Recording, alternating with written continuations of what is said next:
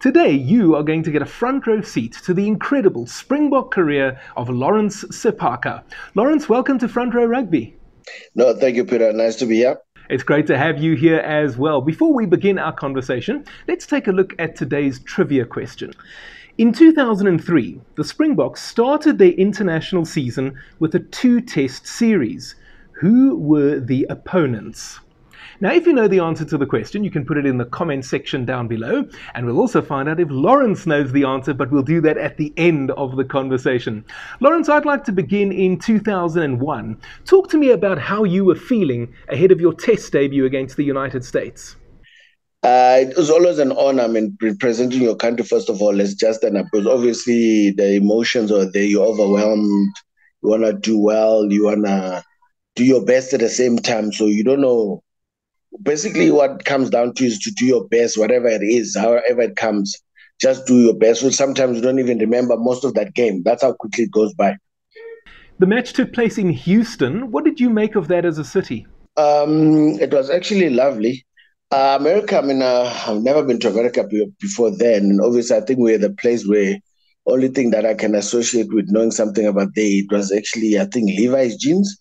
I think we're very close by where it was actually being manufactured. And obviously, we thought, oh, okay, now maybe we must get it. But there was no time for that as well, because you want to stay streamlined and making sure that you go straight and focus. And obviously, the hype as well bring up to the game. I suppose starting against America, which is not one of the top tier nations at the time, was advantages as well, because I'm sure you can only do well when it comes to that. And obviously, only mistakes you make is probably just basic errors there and there. As you mentioned, we don't really play against them that often. In fact, it's the only time that the Springboks have played against the USA, certainly since readmission. Do you think it would be a good idea if we played there more often? Well, I suppose it will help their rugby, that's for sure. But for us, probably would have an opportunity just to create some depth, play some youngsters. Maybe if they get a couple of games, although it's a test matches against a country, but when you actually give some youngsters that probably future prospects, like the under-23s and stuff like that, would actually help us as well. Otherwise, you play your full-strength team, you're sort of helping them. So you got to find a balance somewhere where you plan in your youngsters. And I suppose those teams are probably ideal to make sure that the rugby grows. Obviously, the youngsters come into the streamline of big-time rugby and obviously get opportunity not to be under duress playing some of the top teams. Sometimes if push comes to shove, I mean, you got to sink or swim and you just got to take opportunities. And some of these youngsters today as well, I think they're very confident in their endeavors. They've got this demeanor, but when they know at that level, they carry themselves in a certain way, they ooze confidence. And sometimes that helps them just to get in those situations as if they've been there a long time, which I've noticed to see with the World Cup as well. Those youngsters are standing tall as if they've been doing this for some time. Harry Viljoen was the Springbok coach that gave you your international debut. What did you make of him as a coach? I actually honestly think he was slightly ahead of his time, because at the time he was just one of those coaches who was trying to give the baton over to the player to make his own decision on the field at the time. Where most of the players were coming from a structure where most South Africans really like to stick toward the line of structure, boxed in. And because we had the kind of athletes that you box them in and give them a certain mandate, they'll break walls to make sure that mandate is fulfilled. So he was the kind of coach who was coming in, trying to be flamboyant at the same time, not too far too forward, because you need to adjust certain players to fit in a certain kind of game plan that you're trying to play, which is more flamboyant but structured at the same time, if you know what I mean, making that decision on the run as well, depending what kind of position you get. But I don't know how well he was received by South Africans as well. I kind of enjoyed them. He allowed you to think out of the box as well. Unfortunately, I was not in a position to think much more, in a more crafting position. So I feel sorry for those guys who had to make decisions like the flyers and the fullbacks and the centers and all of that. Our job was strictly forward, get the job done so the backs can have ball to actually do something with. And then he was out of the picture in 2002, replaced by Rudolf Straeuli. We were actually playing quite well, even though we maybe were not getting the results we wanted in the Tri-Nations. But there was that one test match against the All Blacks in Durban when a certain supporter named Piet Van Zyl ran onto the field and tackled the referee. What was going through your mind at that moment? Yeah, that was a tense match. It was on a nice edge, to be honest, with both teams on top of their game, taking each other on. I know particularly well the forwards were really on top of the All Blacks at the time.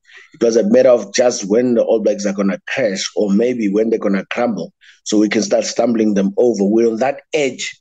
I think the Van Zyl saga sort of took some of our forwards out of the zone and basically deflected them. And then when we came back from that, that's just the window that the All Blacks needed to get us, because we had a couple of players that obviously were frustrated with this, or obviously thought that was a mess up of the situation that was going well for us. And then it started going downhill for us in terms of them not getting on top of us at that time. But honestly speaking, that was a good match. I enjoyed it. Physically, it was physical, it was back. But obviously, once you get the All Black get on top of you, sometimes very difficult to get back on that horse. They basically, theirs is bolted, is catching it is very difficult. So it's very important to always, when you play the All Blacks, you stay on top or you stay close enough to be able to catch them at some point. The following week, we did get a win against the Wallabies at Ellis Park. Van der Greef scoring a try right at the end to win it for us. I know he had to kick the conversion as well to make sure. How memorable was that occasion? And I remember as well, I almost scored as well, a pick and go right in front of the pole. Someone struck me, but I guess gave enough momentum for us to get on the outside as well on the other side. It was a special game. I think that was actually a very fiery game, to be honest. And the guys were really coming for each other on both sides. But we're glad to get on top of that one, because we needed a confidence as well in terms of going forward. So it was pretty interesting. And I'm actually happy for Werner, because he was not one of those flash players. Was actually rigid, got straightforward players, but tough as nails as well. So for him to be able to have snatched that one out of the jaws, Australia's jaws, was actually quite nice for South Africans as well. And speaking of confidence, we then went on an end-of-year tour where we lost quite badly to France, and then we suffered a defeat against Scotland in Edinburgh.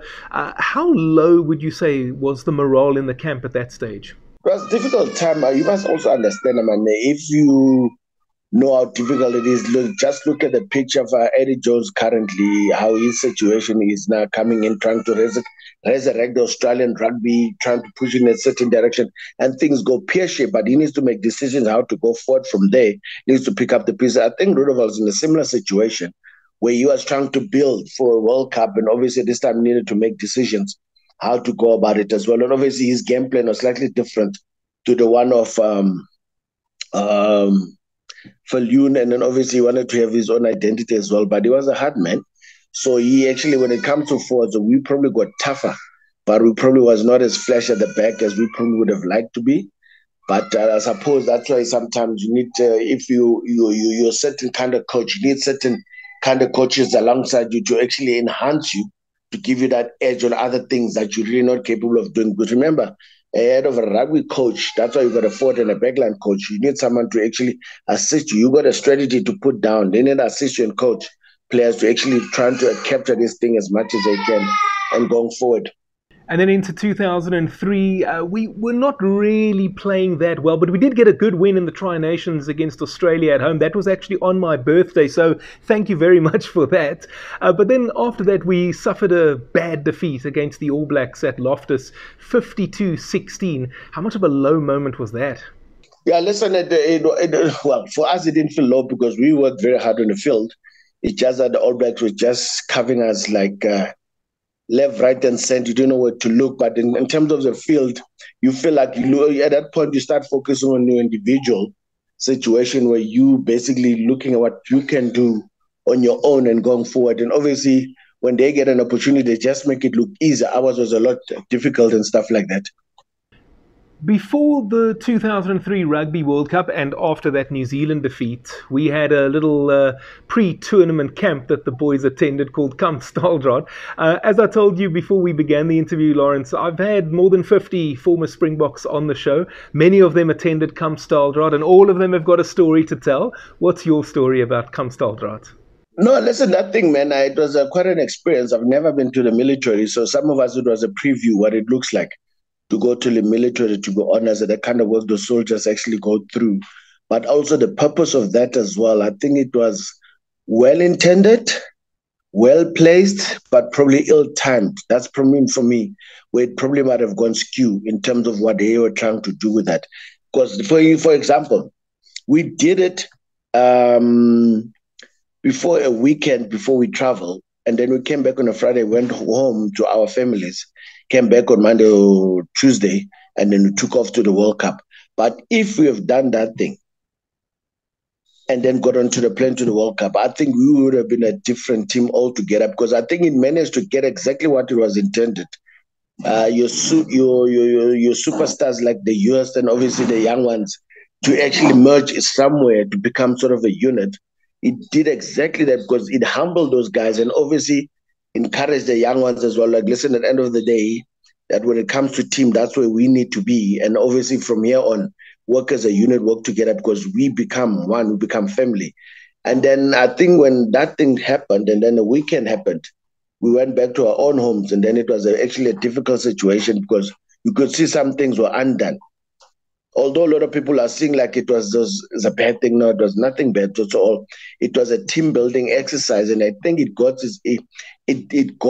its intended purpose, but I think it was ill timed. That's the only problem that it was. But then, unfortunately, that was used as an excuse for bad rugby, which I think it was actually unfair. It was not related. We probably were not playing the best rugby. You should have just, punished us for the terrible rugby we were playing instead of looking for other reasons. But obviously, like in any other case, for people to have a reason to punish someone or to actually criticize someone, they need to have a sort of a starting point. This probably could have been the reason why, which I think was absolutely not. It was not even related. I mean, those things you've seen England do such, obviously, with those military exercises when they go to what the because those guys know how to get teams to a settle, top 2 inches. No New Zealanders, when they train, they've got these manuals, they've got these stands that they need to meet. And most of the time, they don't work to the number. They actually go beyond and see how much your body can actually take, how much mental capacity can you actually withstand to ensure that you can go through any situation without actually emotionally breaking down. You know what I mean? That's what it also was serving, to get your top 2 inches on your head, to get you mentally tough. And then that's what I'm saying, is basically it's all about those top 2 inches that they're trying to get. And when they go to those things, take you out of your comfort zone. Because, I mean, you can train as hard as you like. You can train until you pass out. But then just to take your mind in a different zone, different spectrum, it does help you just to deal with foreign things in a situation when you're under pressure most of the time. Hey, if you're enjoying this video, why not consider becoming a patron? It's my dream, guys, to do this full time, and with a small financial contribution, you can help me realize that dream. The link and the QR code is appearing on your screen right now, and I'll also put it down in the description area for you to go and click on at a later stage if you would like to do so. And by becoming a patron, I promise there will be great benefits for members. Now let's get back to the interview. And what was the belief like in the camp ahead of that World Cup, would you say? No, listen, we had a plan and then everything was set out. Guys were in the zone. Like I said, if that camp happened just before we go on a plane and go to Australia, I think would have actually, that on its own would have carried us very far. I don't know how far, but would have certainly carried us very far into the World Cup. Just an emotional, mental space that we were in would have really done so much work for a South African team at that time. And ultimately, we were beaten in the quarterfinals by New Zealand quite comfortably, to be honest. And I think it's fair to say that the Springboks did struggle in that 2003 period. Why do you think that was the case? Well, if you notice as well, I mean, in every international venture, international trip, international opportunity where people are involved, or other coaches or players, you're in a time where things are going glorious and rosy, or in a time that things are not really as smooth as they're supposed to be. And remember, at the end of the day, in a team environment, you are only responsible for that tiny little part of yours. But how you played as well, how you actually take all that in as well, it depends on yourself as an individual. But obviously, we would have liked to have better results, but we still think it was a great honor and privilege to be able to in that position, because you know how many other people could have been then, could have actually had opportunity to play. So you just take that opportunity and enjoy it at what the time it is. It was your turn, yeah? You didn't win a World Cup or anything like that, but you were actually competitive at some stages. But that's how it is. I mean, just after that as well, someone else comes in, things go well, and you actually support them as well and wish them well, because you always want to try and leave the jersey in a better position that you found it. So if they could have taken it from that way we left it and moved it to another level, it means just build pressure for the next person to come in and does exactly the same thing. Earlier, I asked you about Harry Viljoen as a coach. How would you describe Rudolf Straeuli? No, Rudolf, like I said, it was a forward-based kind of mentality, which for a forward, I actually enjoyed him. I think I played some of my best rugby under him. He got me into that mental space, and I think that's a time as well. I think I had a six-pack, which you really see from a front rowers these days. So, so because they just that bulky man, he really, I think he personally pushed me to a point where I think, I mean, I was comfortable in my space in myself at any given time. Hence, one could even venture and going to the other side. Remember, I was a lucid most of the time. And I've grown so much at that time that I would venture in going to a tight head from time to time, just as a learning curve, because you play against so many tight heads that you actually pick up on those tricks as to what they actually struggled or you struggled with when you play with certain players. And you start watching them as well and you start growing. It was actually, I enjoyed my time, that time and that term as well. And obviously, in general, the game would have been nice to have won more or won more cups and stuff like that. But it didn't happen. But the opportunity to have been able to be part of that mix for me was nice. And then you were out of the picture for a while, but you returned in 2005. Talk to me about how much different the Bok camp was under Jake White. Yeah, no, listen, like I said, it was a different time, and Jake had his own plans at the time as well. And you were coming to an environment now, you were dealing with different challenges. But it was like one of those things now you're getting an opportunity to reinvent yourself and you just keep on pushing barriers that are put in front of you. I think at that time, and the kind of plans Jake had, I don't think the minute I made into the team, thanks to the Lions, because I think at the Lions and we did so well that some of us needed to be picked for the national team. I think when I got into that setup, Jake had his plans, but the look of the players that he picked up, he had actually very bulky players like the John Smith, and he brought back Oz, which was a big man, and obviously CJ. I was slightly short and stockier compared to those guys, and understandably as well, that's what he was building from going forward as well. By the look of things, when I sat back and I started analyzing this, but I did try to push. I literally just fell out in 2006, end of the year term, where he needed to really anchor his team that he really wanted to take to the next World Cup and stuff like that. And obviously, that was another, obviously, closing of a chapter in the international jersey. And which I thought as well, I gave it everything I could to try and make that team. It probably was not supposed to be. And those guys ended up going to win the World Cup. Maybe one thing, so maybe his plans, he stuck to it, and the reason he got it as well because we were playing in France. I mean, the bigger you are in Europe, the bigger and heavier you are. I think it was advantageous at the time because England was a place where the fields were very heavy, and obviously, the bigger forward you had, the more advantageous you actually would have had. So he actually paid. I mean, it paid dividends for him because those players came through for him. I mean, he had a big pack of forwards. And the big backups, probably one or two guys were probably not as big, but he was like size was important. I think he picked a player due to his size and the skill level with something that he would looked after afterwards. But and I suppose well, that was his plan. It worked for him. We're happy. They brought a World Cup up on that time. And I feel like, I mean, you probably played a part in it, in that build-up because you were trying to push these guys to get into the team. It means they had to up their game in order to avoid you getting into the team, to get them on their toes. I mean, that's what competition is about at the end of the day, which is actually quite good. I think that's a kind of environment that the current Boks are in now. The competition is healthy. It so it challenges individuals not to be comfortable and complacent in their position, so it pushes them all the time. As we are talking about 2006, as you mentioned, that was the last year that you featured for the Springboks. Your last test match was actually against Ireland in Dublin, where we were wearing special commemorative jerseys because it was the 100th anniversary of the Springbok emblem being used for the first time. But we did lose quite convincingly that night, unfortunately. Talk to me about that occasion. No, although the occasion was actually momentous and actually quite nice to be part of that setup, I still got a jersey. I never give it away. A lot of people actually wanted it. I mean, it's a special time for the Boks at the time. Unfortunately, I think we got an Irish team that was also in a better position, like conditioning in terms of how they were playing at the time and how confident they were. And we came short, but it didn't take away from the momentous occasion. I mean, it's always going to be there in history, but you always want to end up those momentous occasions with the win. But in terms of sport, sometimes you're not guaranteed until you rock up on the day and do what you need to do. So, I mean, that's a, you might be a favorite before, but it could be a different story by the end of the game. Not that we were favorites as such, but I think the momentous occasion as well probably might have taken most of our concentration and maybe our focus as well coming to that game because we wanted really to win, but unfortunately couldn't win. But I think it was also a great time. I mean, Springbok Rugby been around for 100 years, been part of that history as well, was actually quite nice. Okay, Springbok fans, my friend Mike Greenaway has a new book out, The Fireside Springbok. As a seasoned rugby writer with over 25 years of experience, Mike unveils the untold stories that define the greatness of the Boks. His unique perspective, gained through unparalleled access to the team, makes this book a must-read for true rugby enthusiasts. The Fireside Springbok is on sale now. Okay, Lawrence, who was your toughest opponent?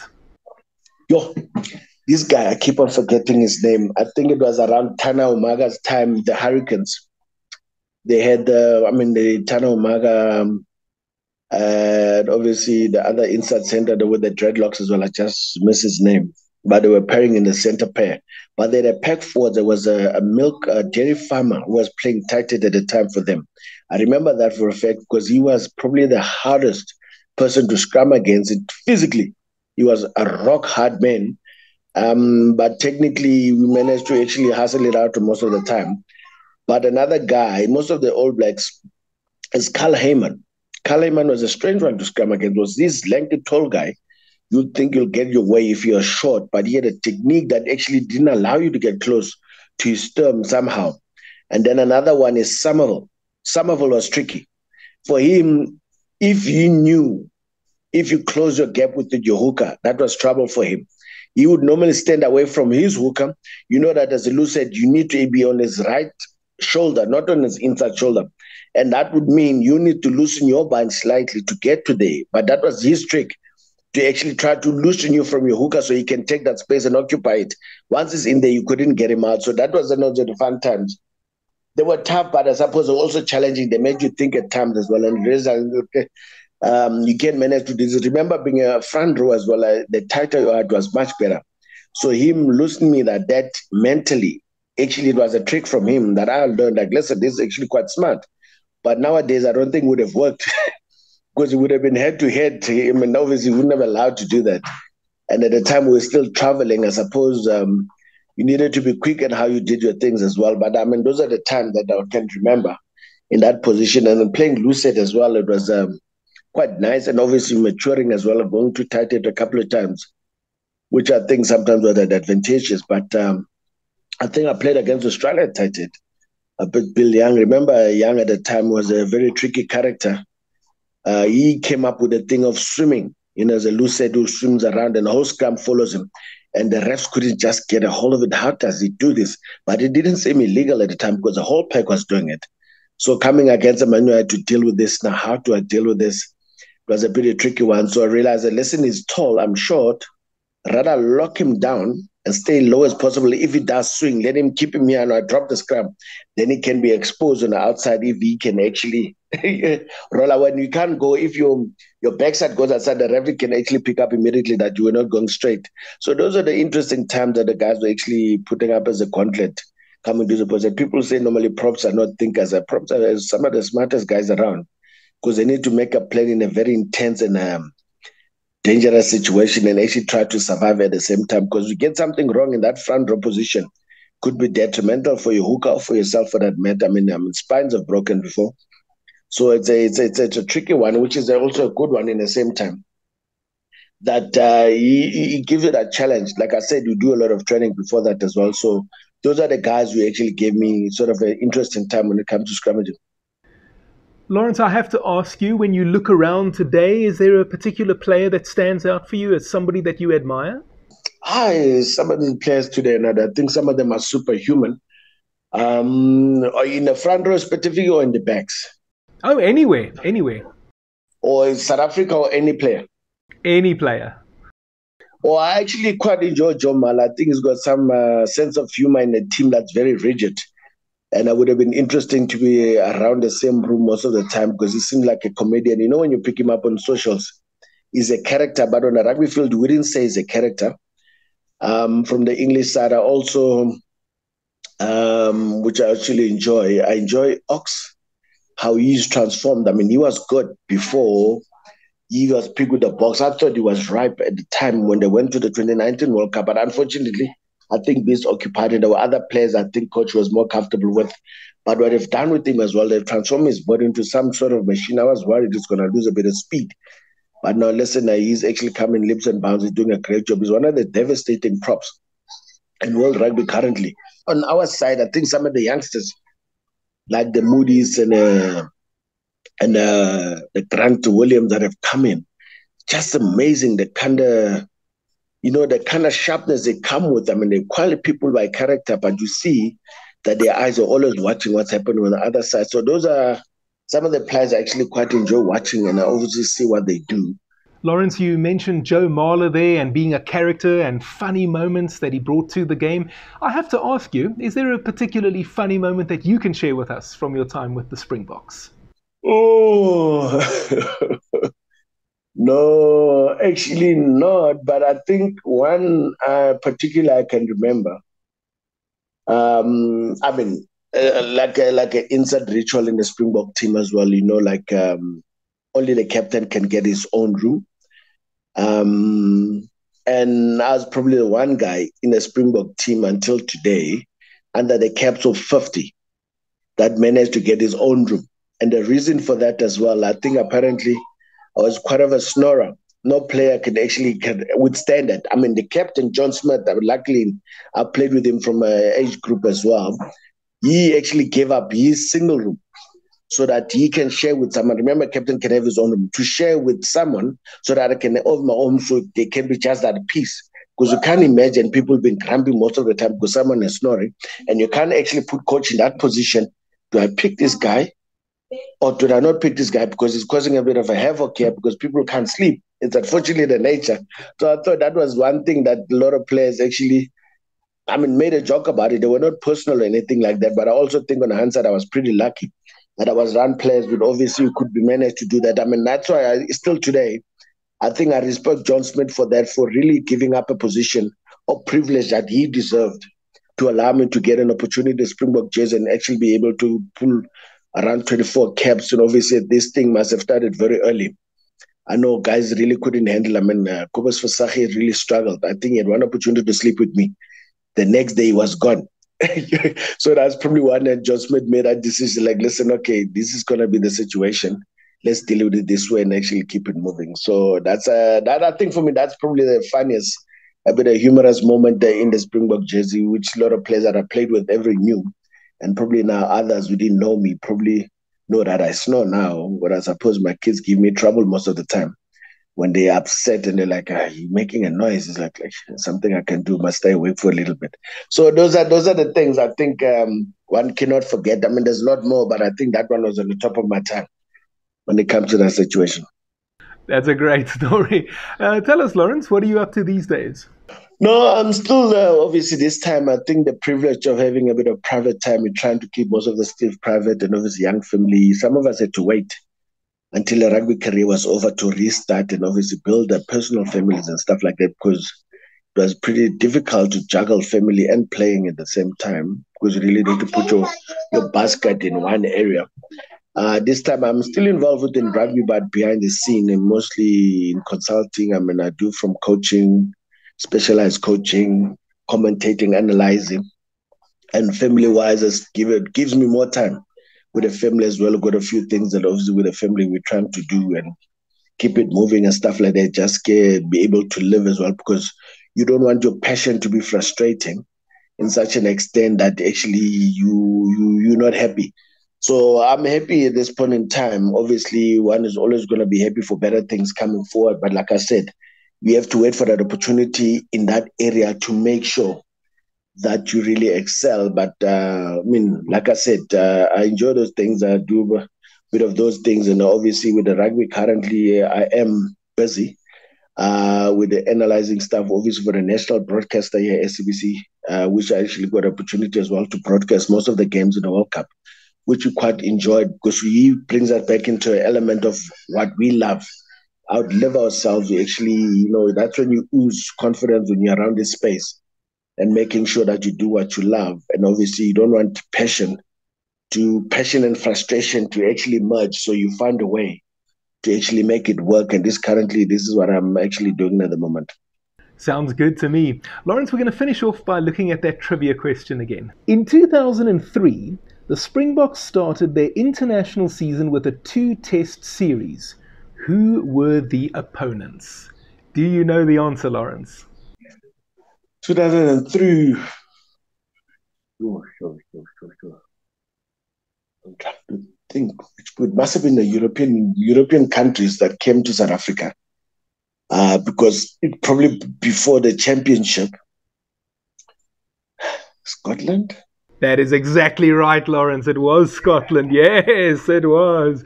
We beat them 2-0, thankfully. And after that, we played Argentina. You might remember Louis Kuhn kicked a penalty right at the end for us to win. I think it was 26-25, actually. And then the Tri-Nations began. Yeah, absolutely. Yeah, no, so the concussion machine is still working quite fine. It's not broken yet. Lawrence, let me say it was lovely having you on Front Row Rugby today. A real joy to listen to those old stories and reliving those happy moments and even some of them not so happy moments. But great of you to come and talk to us about all of those things. And I really hope we can have you on again in the future. No, thank you, Peter, man. It's always good, man, that someone really tries to keep the Springbok brand alive wherever they are at this point in time. Hopefully you get more viewership and always keep on growing and get some more superstars to come on your show, probably while they're still playing as well, because I'm sure you want a bit of that inside info as well at some point. But I know it's very tricky, that one, sometimes because the players try to toe the line and actually making sure that they stay strong. But thank you for inviting me. I really enjoyed it as well. Last time on Front Row Rugby, 1998 Tri-Nations champion Stefan Terblanche was my guest. You can go and watch that video. It's appearing on your screen right now. Next time, Tox van der Linde will be here.